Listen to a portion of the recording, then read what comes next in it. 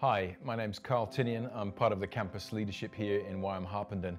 I'm here to give you an update on the latest on the coronavirus and how we as YWAM Harpenden are responding. All of our current schools and seminars running in the April quarter have been cancelled, and all of our current students that are here will be going home within the next few days. As a campus, we are still open to the public, so it's totally fine to come up and to walk around the Oval with your kids on bikes and to enjoy the fresh air.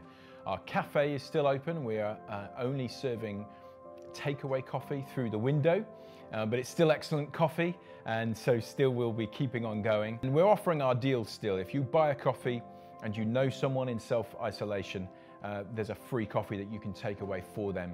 About 2 weeks ago, we put together a coronavirus advisory team, and they've been meeting every day and in some cases every 3 hours to keep us up to date with government regulation and advice. Finally, we want to say that our commitment is still to serve the community, the wider community of Harpenden, and to help out wherever we can, where there is need, working with local organisations and government.